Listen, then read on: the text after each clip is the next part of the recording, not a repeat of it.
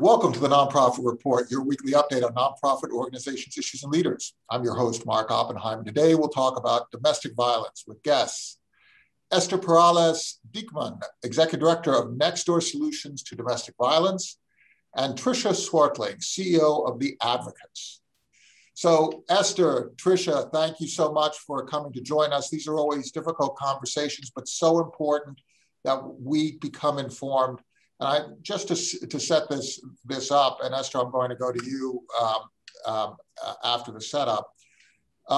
We noted that if you look at the National Domestic Violence Hotline, statistics indicate that 12 million people annually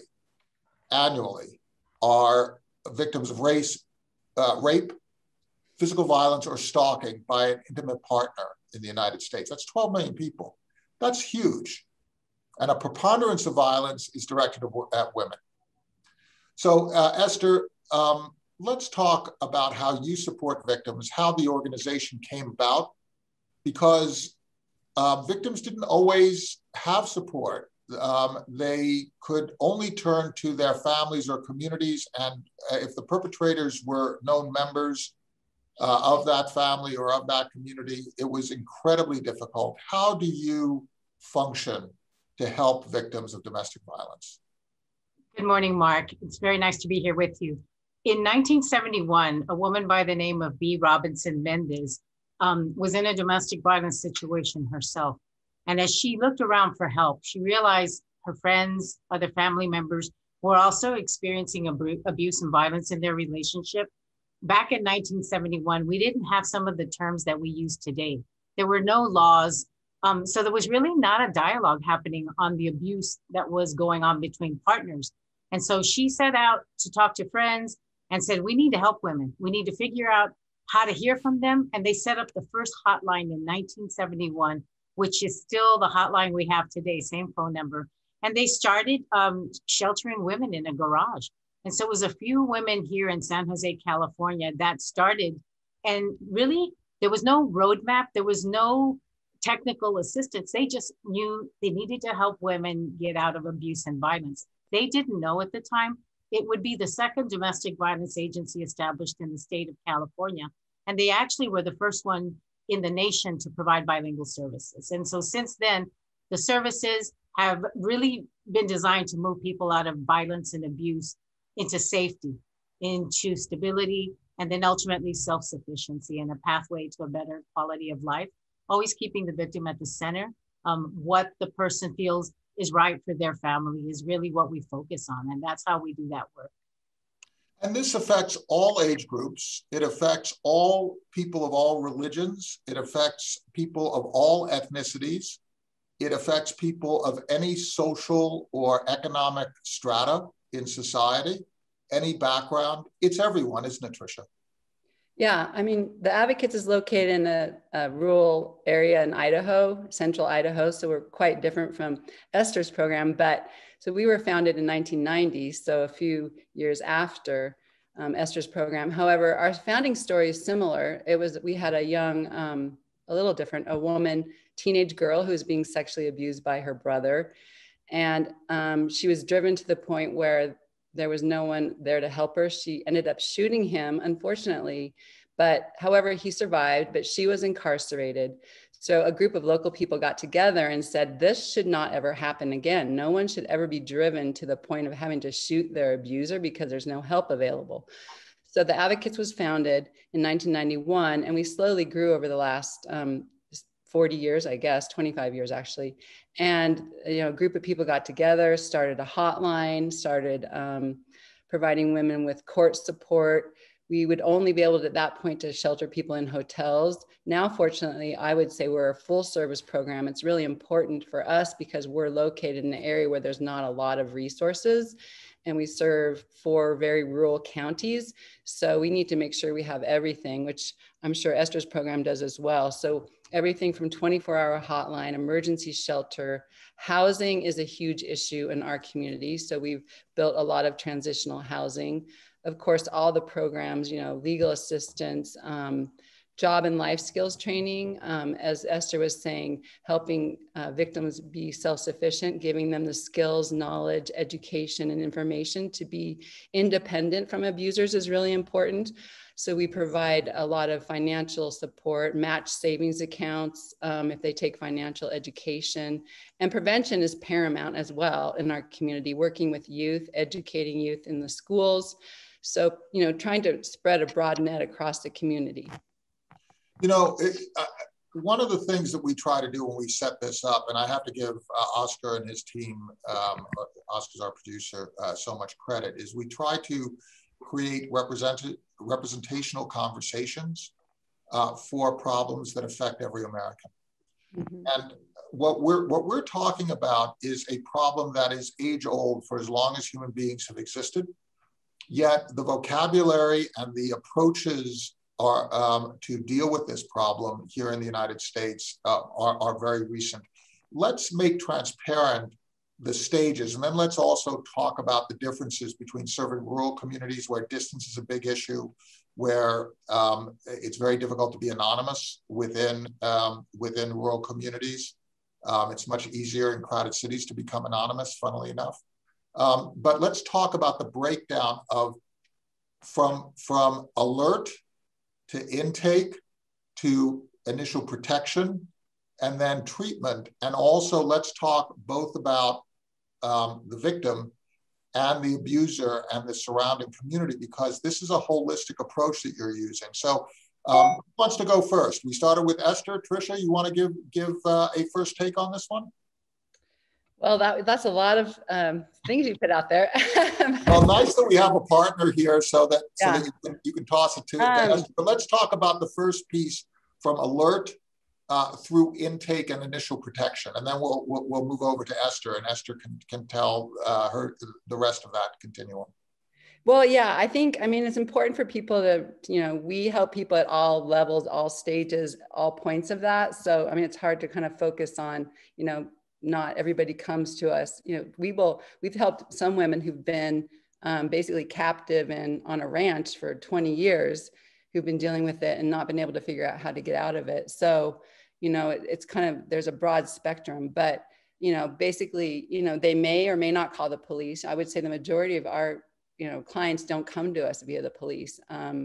They come to us because of a referral or on their own. So, or schools, or neighbors, or right, it can come in a lot of different ways, right? Right. Yeah. So we, that's really important that we really work hard to make sure that all the service providers and people in the community know that we're available and they can call us any time in the day. And confidentiality is a big problem in a rural community. A lot of people will not come to us. Working with rural law enforcement is a different dynamic. But it doesn't really matter. We can help somebody at any stage. And one thing I like to tell people is the majority of people that we help aren't coming and staying in our shelter. And it may be different for Esther, I don't know. Only about 20% of the people that we help are living in our housing, whether it's our emergency shelter or our transitional housing. They may not be ready to come to shelter. And then during the pandemic, who wants to be in a place where there's a lot of other strangers? So shelter actually for us has been a little bit down, but people are using all of our other services, which primarily is just support. Our victim advocates believe and understand the dynamics of domestic violence. And so they can help somebody, learn that, well, this is going to keep happening. And, we're here for you as long as you need us, and we'll stay with you and help you throughout, whether you decide to leave your abuser or not. And so they can tap into what I call like a thermometer of services at any one point in there that they need to help them. So it's not like a clear progression for people. Sometimes they come in, just want to hear, talk to somebody, get support, maybe go to support group, maybe get counseling. They might need help with a divorce, child support. They might not come to shelter until a year later. So it's sort of like, what do they need? We're here for you at any point in the time of your journey. And you're finding the same thing, right, Esther? I saw you nodding. This whole idea of first telling people they're not alone, right. Such an important thing. I think, yeah. And, the ways they connect with us here, it's a very similar situation to what Tricia's describing. In big communities, small communities, there's still a lot of shame and it's very hidden. People find it very difficult to reach out for help. the ways they come to us for help is they do call the main number. They call our crisis line, which operates 24 hours a day, 7 days a week, or they walk in. We also have a pretty robust walk-in program that serves, a little over 1,600 people every year, where you don't have to really have a clear plan. Just come to the building between the hours of 9 a.m. and 7:30 p.m. We can help you. And a lot of times, people are coming, kind of as Tricia described, they've been isolated for a long time. They're experiencing trauma. They don't really have the ability to process very deeply what's going on. They just know they need help. And like Tricia described, our role is to be there and to meet them where they're at. Sometimes the victim comes to us and says, I don't want to divorce my husband.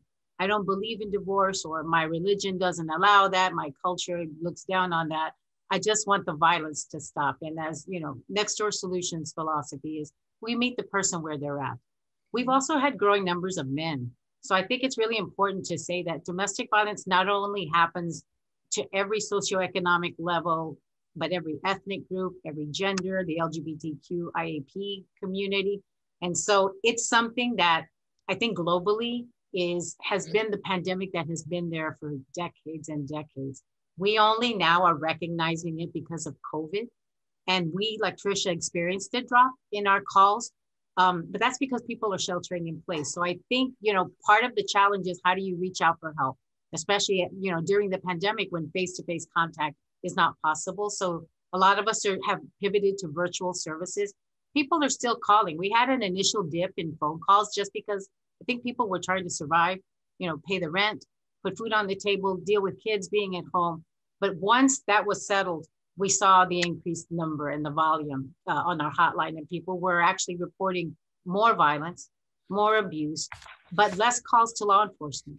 And so that's a really interesting dynamic. And what is the relationship between survivors and law enforcement? That's a question that we always ask ourselves. And this is going to be a consistent societal issue. The thing that I think is so interesting is the support for organizations like yours depends on private needs. It really does depend on volunteers, people who themselves have experienced domestic violence, perhaps helping others as part of their own treatment regimen. We just completed a poll in which half of the respondents said that they had experienced or witnessed domestic violence, which just speaks to how pervasive this issue is. Tricia, how do you organize the support that you provide? You're not getting government funding preponderantly, are you? Well, actually, we do get a fair amount of government funding. That fortunately, there's the Stop Violence Against Women Act, the Victims of Crime Act, and Family Violence Prevention Fund, and other housing programs that do support domestic violence programs pretty highly. During the pandemic, I think a lot of our programs, because of what Esther was saying, meeting people's urgent needs has been critical, particularly domestic violence victims, either helping them. A lot of them have been affected by COVID, unemployment, gotten ill themselves, needing support for housing, rent, paying their mortgage, food, childcare, transportation. We've had a huge spike in that. Over the last couple of year, I guess it's been about a year almost now for the pandemic, we've distributed over $250,000 in urgent needs assistance. So private foundations and funders have been very generous. They've been continuing to give to us. I hope that's true for Esther's program as well. Fortunately, for social service and humans-centered nonprofits, we've been still getting a high level of support compared to some of the other organizations, unfortunately, like the arts and environmental and those types of issues have, I think, been suffering a lot. So there's been a lot of support available, which has been great because we've been able to help people basically stay safely housed, which has been critical as far as, reducing stress for more domestic violence to possibly occur. So yeah, there's been actually quite a bit of support for the organizations. Esther, could you talk a little bit about providing culturally appropriate services? Because living in an urban environment, operating in an urban environment, you're dealing with all sorts of different social norms. and different traditions. How do you function given that you're trying to meet each individual from where they are? Yeah, that is a definite distinct difference in the San Francisco Bay Area and most of the rest of the country. It's extremely diverse. It's not uncommon for local governments to print materials in 14 different languages. And so we have a highly diverse, also linguistically diverse population in Santa Clara County. And like you said, Mark, people's beliefs, what they carry with them culturally, ethnically, differs. And every approach has to really center on what is the cultural norm. Sometimes the norms in our community are not the best. They're not healthy, but we still have to honor that that's where people's starting point is. And this is what people's personal belief is. And so what we try to do is meet people where they're at culturally, offer linguistic services. I'm pretty sure Tricia probably uses the same devices we do in terms of we have language access. Our organization serves a high number of Latino clients. So everybody we hire at Next Door Solutions is a fluent Spanish speaker, pretty much. And so I think that's where, when we talk about culture and the role of culture, we just have to think of what resonates, what are the nuances for people to make sense of this dialogue. Healthy relationships are healthy relationships. Respect is respect. And so it's really starting from the point of just being aware of what are the pressures on that survivor when they come forward for help. If they disclose, I'm of a certain ethnic group or a certain religious group, we already know from experience, some of the pressures and beliefs that she may already have. But what we try to move to the space of very quickly is safety. Is your relationship safe? Is the situation you're in safe? And we can do quite a bit of risk assessment, lethality assessment. That's really important for the survivor to know, because above any belief, any personal, cultural norm that they live with, it's the idea of like, your life might be in danger, which will immediately then move people to the space of what do I need to do to stay safe? And that's, in a smaller community like Tricia's, there's less resources, there's less help, there's less places for people to go. We have 5 domestic violence agencies in San Jose, California, serving Santa Clara County, which is Silicon Valley. So we're very fortunate, but again, we have 62 beds and collectively get about 26,000 phone calls every year from people who need help. So you can see shelter, we try to reserve that for only those who are in the highest need. And then we try to safety plan and figure out what other options exist for that survivor. But yeah, culture, language, those are all big factors in how we help you. We just completed a poll, Tricia. I'm going to ask you how things sort out in your area. We asked what 2 groups experience domestic violence most in people's opinions. And the top 2 were women and children, followed by members of the LGBTQ community. Where do you find most of your domestic violence settles in terms of the people who experience that themselves and the people who perpetrate it? Well, it definitely is women. The national statistic is generally 1 in 3 women will experience some type of abuse, sexual or physical, emotional, financial, mental during their lifetime. So, and Esther, are you finding the same thing? Absolutely. Yeah. So, as Esther was saying, abuse is abuse, and it crosses, all lines of everything. So we pretty much, make sure that we are able to provide services to anyone. We do help men too. We have programs in the schools to work with students and, work on prevention of dating violence and teaching healthy relationships. Our clientele is a little similar to Esther's in that 50% of our clients are of Spanish-speaking. Spanish is their native language. And so we make sure that we don't focus so much on the cultural beliefs behind what may be causing the abuse. It's more about providing them the support and services culturally appropriately in their language, helping them with immigration issues if they have any. So, whether there's a LGBTQ, we have transgender people living in shelter. We support anyone who comes to us. We make sure that, the signs on our door are very welcoming and that people are comfortable coming, because a lot of these groups have been treated poorly in, society in general. And we want to make sure that, the advocates is a place where they feel welcome. So nobody, unless you're a sociopath, wants to be an abuser. But given how much abuse is occurring, many of us are abusers.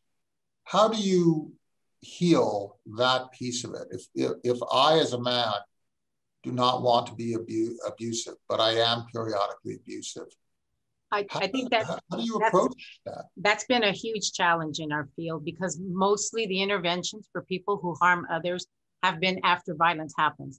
It's been part of the criminal justice process. In California, we have the 52-week program that if you're convicted of domestic violence, you must complete that program. We also have a variation of that, 16 weeks locally in Santa Clara County, which is, if it's not a domestic violence felony level conviction and it's misdemeanor, you can actually be directed to go to 16 weeks. I think one of the challenges is it's very punitive. It is very much reinforcing the abuser, the batterer, and sort of, holding that person accountable, trying to help them understand their behaviors and how to correct those. What we see in California is a movement toward a more healing approach, because it's like you said, a lot of what we find at times is that the abuser, the person who's harming others, has also been a victim of abuse early in life or later in life, And so we don't acknowledge that there is healing, and things like therapy, things like support group really aren't common for people who are harming others. That's something that we've pivoted to at Nextdoor, because we always ask, why doesn't she leave the relationship? And we never ask, why doesn't he stop harming other people? And that's a pivot that we need to have, I think, nationally, internationally. We are seeing this work in other countries where there's a move to work with men and boys, because there's been a lot of focus and even resources for the survivor and the children, but very little for the person who harms. The person who harms is mostly male, sometimes female, sometimes a member of the LGBTQIAP community. So I think those are really important changes. And it just means that there's still accountability. When somebody hurts someone else, there has to be accountability and recognition of that. But what works with both survivors and people who harm is this idea of like, domestic violence will affect you. We've had a lot of work with Stanford University on how domestic violence affects your health, also how it affects children. Children typically are witness to domestic violence. They're not necessarily the recipient, because that would be child abuse.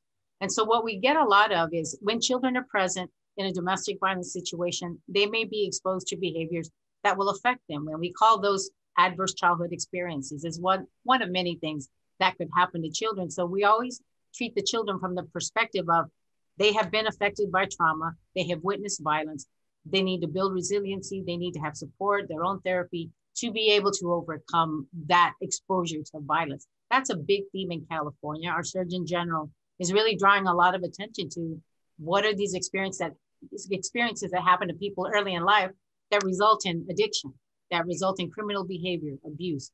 So it's a whole spectrum of activity that happens from very early in life. And Tricia, do you find that in your neck of the woods, you're also finding that the abuser actually ends up first getting treatment after the fact, after they've come into contact with the criminal justice system and after they've been tagged? Or are there preventive measures that you're able to take to proactively raise awareness among abusers that this behavior just cannot continue? Well, I think, unfortunately, it's usually after the fact. I mean, and as Esther stated, I mean, abuse is a learned behavior. And for an abuser to decide to change that behavior, they have to be willing to recognize they're an abuser, admit they're an abuser, and commit to addressing the issues that cause them to abuse. So unfortunately, the criminal justice system in our area and in Idaho and in lots of areas across the country is not as strong as it should be about dealing with these cases.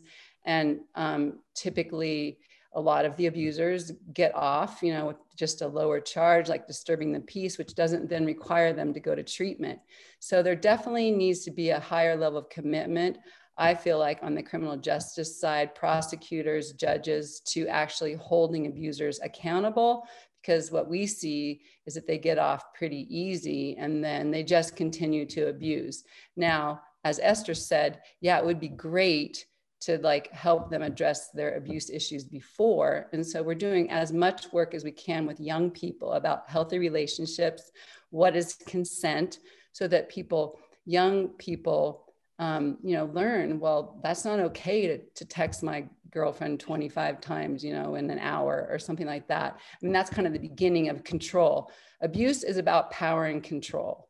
And that's what people have learned. And so you have to help them unlearn that or not go down that path. We've been having conversations, and an interesting notion has been advanced, that violence actually spreads like a virus, like an actual virus, that people are infected by violence, and then they pass it on, and they pass it on until it is interdicted through some sort of an immune activity. And in this analysis, you are part of the immunization process, the healing and immunization process. Do you feel that violence is passed on within communities if it is not addressed in a proactive sense and in a very conscious sense, Esther? Yeah, I mean, I've got over 25 years of experience in government in several states across the Southwest. And one of the things I can tell you is systems often perpetuate systems. And so the responses in our field have been centered largely on this interaction of the criminal justice process, the traditional stakeholders, whether they're domestic violence agencies, law enforcement, the district attorney. What needs to, I think, change is what is it that the community is looking for? Because we know from the CDC, there are 4 things that need to happen for violence to end in a community. The individual and the services to look at the relationship. That's the business that Tricia and I are in. We can help people navigate that. What's your individual situation? How do we help you? But then there's also the community level work. What is acceptable in the community? What is the norm? What happens when a survivor calls law enforcement and there's a 911 call? What is the response there?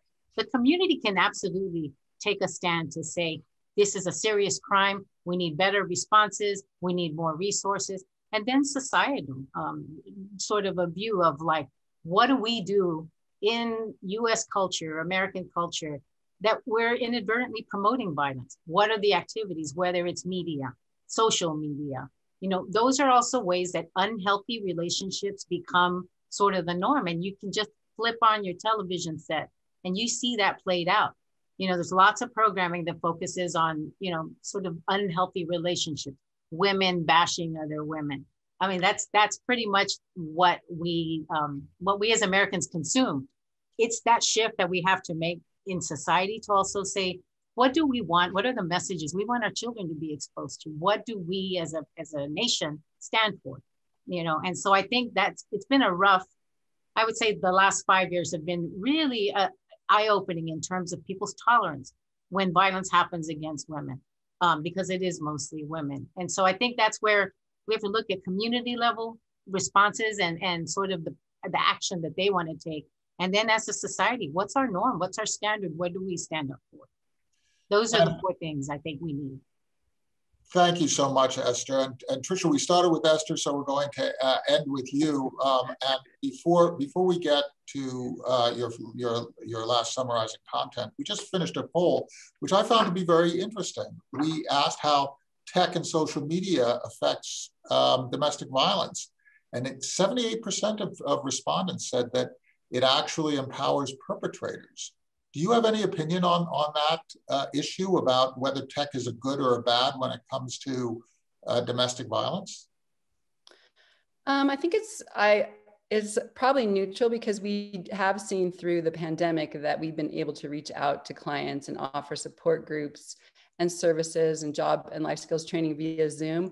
We've stayed open throughout the pandemic because we're a frontline service provider, and yes, mask wearing works, and we've been able to provide services safely in person. But that doesn't, for us also being in a rural area, somebody who's, 120 miles away can't come to support group or can't participate in job and life skills training. So tech has helped with that. Does tech make it possible, cell phones, computers, easier for, or I guess, abusers to track victims? Yes, but at the same time, we also have texting apps that young people can use to reach out to us, because we did a survey in our community and young people said, there's no way we're going to go to the advocates. It's just not cool. It's not something that we feel comfortable, but we will text a victim advocate, via our phone if we're concerned or there's something happening to us and we need help. So, it's a hard line. I think it helps on both sides. And, there are things you can do to protect yourself through tech, but I would have to say, perpetrators can use it to get to victims, unfortunately, but it also has helped a lot of victims probably get help and advice that they might not otherwise have been able to access. And what is your summarizing admonition to us all to help, for us to help cure domestic violence, cure this country, Tricia? I think, don't judge a victim. And, people say, well, why isn't she leaving? And, we hear that all the time. And just offer support and understanding and say, I'm here for you whenever you need help. And there is help available. And I'm worried about you. And whenever you're ready, help's available. And Esther, you have a final comment, or you want to endorse Tricia's? Yeah, I think that's definitely, everyone has a role to play. If you're a faith-based organization or a church or a synagogue and people need help, learn what the resources are in your community and connect people with that help. Domestic violence, gender-based violence are very serious issues that pose a lot of risk to people's safety and health. So we have to shine the light on this issue. So we encourage people to definitely find the way to intersect. Find out in your community how prevalent is the problem. Our law enforcement agencies, there's 15 of them in Santa Clara County. Collectively, they get over 6,000 911 calls, but shelters get about 26,000 phone calls. So the need is far greater than the data may indicate. And so again, kind of like Tricia said, offer support without judgment and learn where the resources are. There is a national domestic violence hotline that can connect you with help anywhere in the country. That would be the one number that is really important to promote. So if you see something, say something. Mm-hmm. Say something. Yeah. Thank you both for sharing your experience. Esther Peralez-Dieckmann, Executive Director of Next Door Solutions Domestic Violence, Tricia Swartling, CEO of the Advocates in Idaho, two very different states and very different areas of different states, one rural, one very urban, but we have the same problems. And this is pretty much the story of America when it comes to civil society, whether we're talking about education, environment, poverty, housing, arts. We're bound together by so much more than that which separates us. Thank you so much for sharing. And attendees, thank you for coming. Please spread the word. And that's the Nonprofit Report. Stay safe, everyone. Mask up. Thank you.